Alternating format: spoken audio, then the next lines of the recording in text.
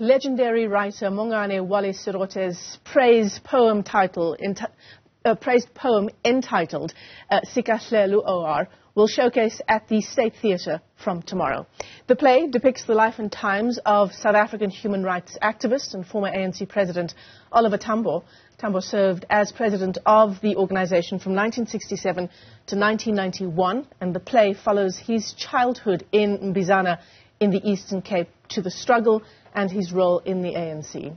So joining us this morning to tell us more about the play is the creative director, Ntshieng Mokgoro, is in studio with us, and one of the actors in the play as well, Thabo Ramaine. Both of you, welcome. It's great to have you with us here in studio. Thank you for having us. I've been working on the pronunciation. Tell us about Sikhahlel u-O.R. So you mean the name or just the name, whole, the name, the production? So Sikhahlel u-O.R. in Xhosa mean the praise. It's praising a person. So there was a bit of a confusion, or there is a bit of a confusion. People constantly ask us, why are you kicking OR, you know? But we had that discussion this morning, that's a Zulu yes. thing when you say Sikhahlel, but in Xhosa, when you say Sikhahlel, you are praising a person. That makes a lot more sense. And because the whole context of the play comes from the adaptation of the praise poetry, which was written by Professor Wally Serote.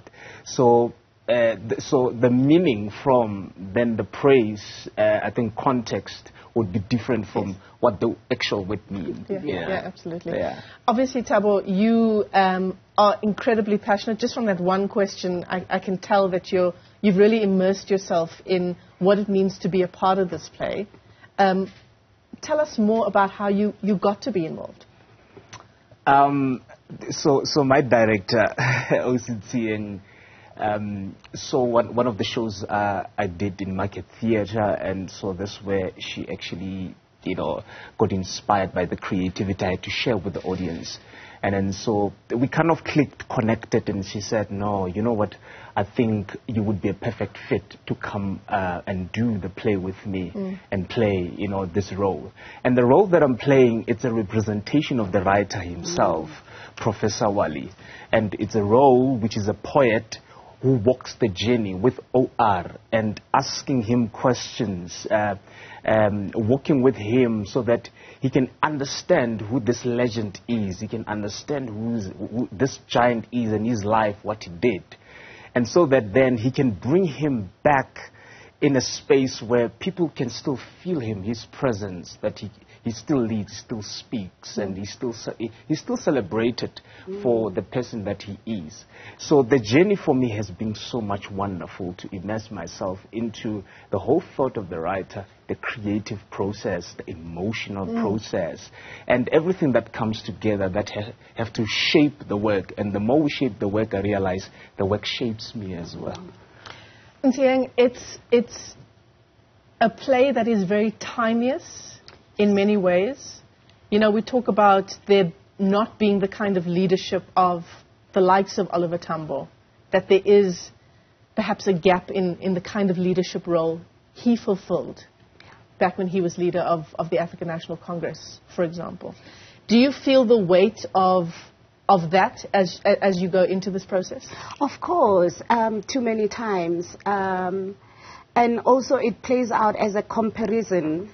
But I think what I found in the play as I'm working on it, and the last line of the book, I must mention that this is a book, a praise poet book. And the last line of the book, there is a question from Ntate Serote that says, OR, in this time of history, what would you say and what would you do?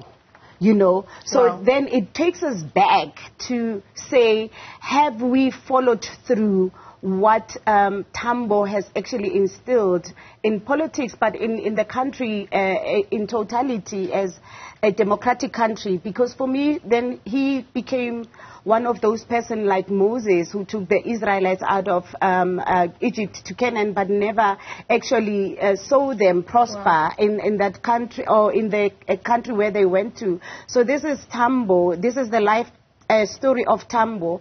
But now the question also is he happy? Is he turning in his grave are we following, or are we still instilling the discipline? Because he was a very disciplined leader. He was very sharp. He was very intelligent. I mean, that guy, he led the ANC from 1967 to 1991. That's the longest time a president could sit with an organization.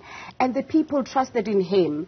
But also for him, it was not only about the ANC, but it was about the liberation of the people. So he believed so much in the movement of the black people that will shape the country moving forward.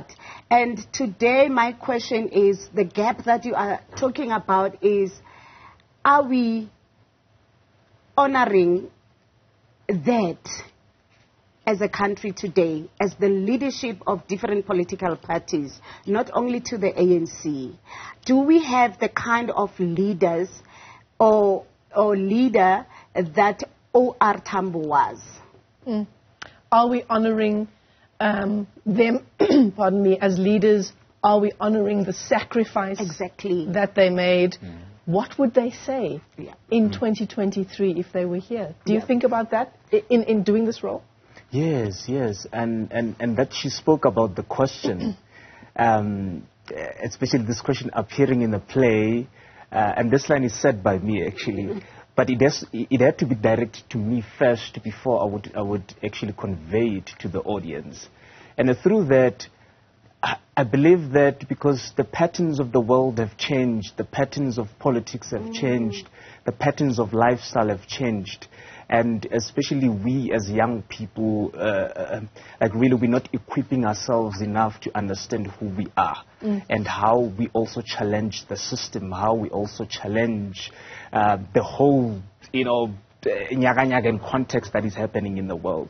And so for me, it gave me that realization of that, there I am as a young person, asking myself, or hearing these voices of great giants who have came, the leaders, and probably asking me to say, what are you doing with your life? What is the position that you are taking, standing, you as yourself, and how do you empower even other young people? So for me, it came as that impact. And I knew a little bit about OR Tambo before I did this play, but I realized that doing it gave me an opportunity to learn and to know even the depth of his own life. And so for me, I felt that it is the reason why I need to do this play, this show, this narrative, to share it even to my audience. Because other than that, African history is an oral history. We narrate it, we pass it to the next generation so that it can impact them and so that also they can pass it to the next. So we believe that this is the narrative of now, so that we can question our people, question ourselves. Ntshieng, there's a lovely quote from you here in one of the previous interviews that you've given, where you say, we are invoking his spirit and we are talking to his spirit. We are inviting him to guide us through these crises that our country is facing now. I'm sure you also, as creative director, feel the weight of what it means to take a story of this magnitude and bring it to a stage in 2023. Jesus, especially at this time where the country is just out of joint, to speak. Sometimes I question myself. I've been asking, in the middle of the night, I would just wake up and the question would be, OR, why did you choose me to tell this story at this point in time? And in relevance to that is that we just had the Human Rights Day, which used to be the Sharpeville massacre yesterday. And this is the week, almost a week, if not the next week, when Tambo left the country in 1960 to go to London, just to spread the word about the atrocities of this country. And going back to your question, this is so heavy. It brings back the trauma of what we are going through as a country, as a people of this country. But also it sort of gives you a reflection and a flashback of what he stood for as a person. Not only him, because the book does not only speak of him, it also mentions the likes of Lembede, the likes of Sisulu, the likes of Xuma, the likes of Duma, Bomma Mposho, Bomma Sisulu, yes, as well, and others. And the story that we've captured as well, it's the story of Pila. Pila, who was abducted and was killed, and she was only found 20 years later. Her bones were found 20 years later, buried in a shallow grave. So we also bring that back because we have lost so much. We've gone through so much as a country. There are people who lost their family members, and up to this date, they haven't really found even their bones. So we are bringing that into that space. Have we forgotten what we have gone through? I feel like as a country now we are bleeding, and I'm using that as a metaphor and as a symbolism in the production where we kept on sewing this cloth, that we are trying to sew ourselves or knit ourselves back together again, but we are struggling even to do that. Is that so complex to remember who we are? That's what the play reminds us or asked us. Do we even know where we are going at this point in time? It feels like the country is just floating and there is nowhere to look where you can find comfort or where you can find hope. But we, as well in the play, we are saying we can get this right. But where do we look? Where do we focus at this point in time? So it is quite heavy. The content is quite heavy, but it is also a celebration, is it, in some way? And music is quite a big part of that, I understand. Music, in fact, forming a big part of OR's life himself. Yeah, because he loved music. And we have our music director, Ntshieng from the soil. So he created beautiful music for the show. I really need to commend him for that. But there are moments, you know, in the play. It's not just heavy.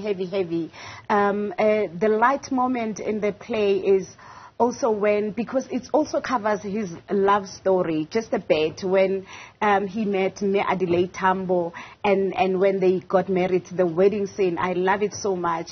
It gives us a moment to say, let's breathe, you know. Which you need. Which we need in the play. So it's not all heavy stuff, but we are also able to sit and celebrate the life of Me Adelaide and Ntate Tambo. Thabo, are we going to hear you sing? Of course. I mean, it's a musical. Your speaking voice makes me think that you have a wonderful singing voice.